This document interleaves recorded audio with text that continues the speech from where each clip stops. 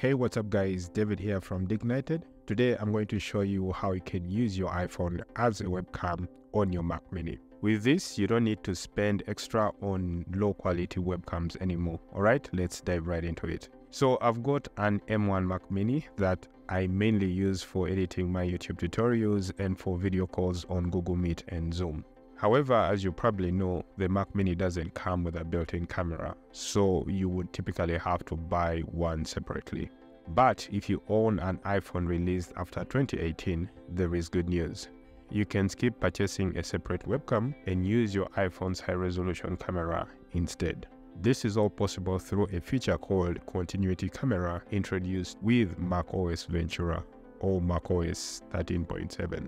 Alright, now here's what I'm working with today. I have an iPhone SE 2020 running iOS 18, actually just updated yesterday. Alright, and then I have the M1 Mac Mini running macOS Ventura, which is macOS 15, also updated yesterday. So Continuity Camera works both wirelessly and through a wired connection using Lightning cable or USB-C. Now, to use your iPhone as a webcam, make sure that number one, your iPhone is near your Mac. That is because this feature uses Wi-Fi and Bluetooth. And then two, make sure that it is locked and it's in stable state. So ensure that it is mounted on some kind of tripod or one of those continuity camera mounts. Then ensure that the rear cameras are unobstructed and are facing you. So this won't use your selfie camera of your iPhone. No, it actually uses the rear cameras. Then ensure that the iPhone is in landscape orientation, right?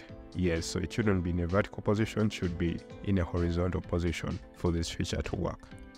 All right, now let's try the wireless setup using Photo Booth because it's one of the apps that actually requires a webcam and it's built in. So let's try using that. Okay. All right, guys. So you can see I have my Mac Mini monitor there and I have my iPhone here. So what I'm going to do is I'm going to mount it on this tripod here. So let's do that right now. Okay. And of course, once you mount it, then you should be able to use the rear camera of the iPhone. So I'm going to do that now. Okay.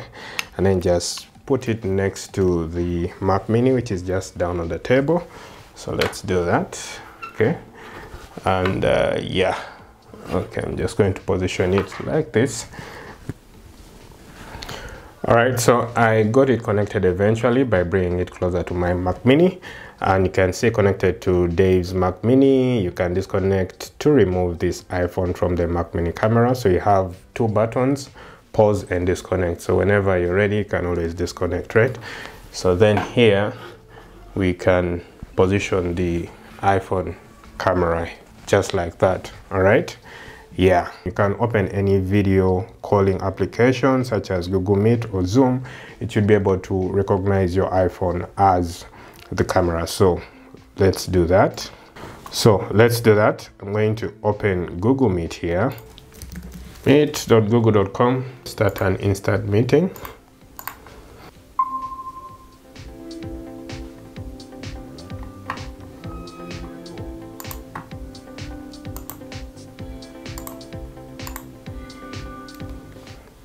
And there you are. You can actually see that Google Meet is now using my iPhone camera as a webcam, and it's really high quality, high resolution, and this is the same across Zoom or any other video calling application, including Facetime. Actually, it should be able now to recognize your iPhone as a webcam. That's really awesome. Now I'm going to come here and now just disconnect. There you go. Yes, disconnect. Yeah. Yeah. So now the next thing that I want to do is actually now to use a cable connection instead of the wired connection, and I have my Lightning cable here which I'm going to use. Okay, so I'm going to try to use the Lightning cable now, and I'm just going to connect it to my Mac Mini. This is a bit less stressful than using the wired option. The wired option is really try and error. But this one seems to be really easy. So you get this and you connect it to the back of to the USB-C port of your Mac Mini. So I'm going to do that.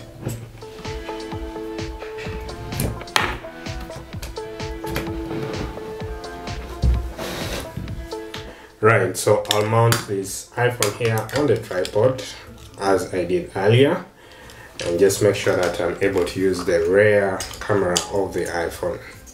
Okay, just like that. Yeah. So then I'm going to open photo booth again to test the camera first. And you can see this is really instant. It has already recognized my iPhone. Okay, and when I go to Google Meet here and start an instant meeting, then I can see that my iPhone has actually been recognized as a webcam, and it's right here. It's even really high quality input here, right? Yeah, so using the cable is the most straightforward, less stressful way of doing this, because it's really instant. Otherwise, if you're going to use the wireless means, there's a bit of try and error, there's a little bit of fidgeting here and there to get it right. But with the cable, I found a bit more success, almost instant success, using the cable with the Mac Mini.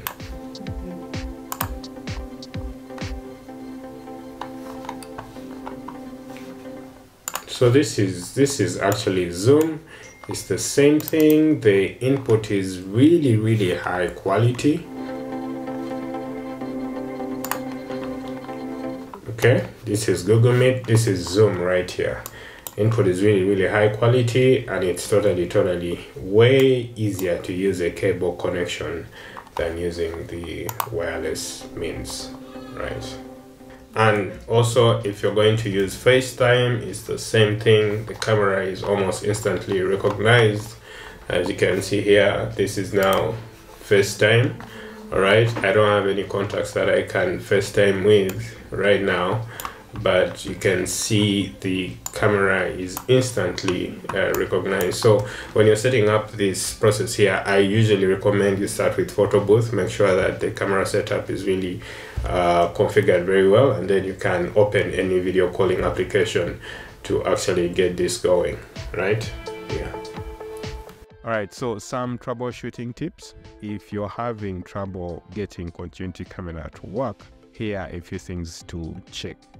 Right now, number one, make sure that both your iPhone and Mac are signed into the same Apple ID and have two-factor authentication enabled.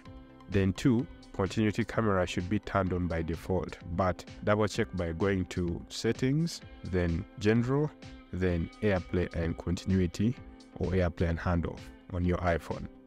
Then ensure that both devices are near each other with Bluetooth and Wi-Fi turned on. Then ensure that your iPhone shouldn't be sharing its cellular connection and your Mac shouldn't be sharing its internet connection. And then ensure that your Mac isn't using AirPlay or Sidecar while trying to use continuity camera wirelessly. And now, if you're using a USB connection, your iPhone needs to trust your Mac. A prompt should appear on your iPhone when connected.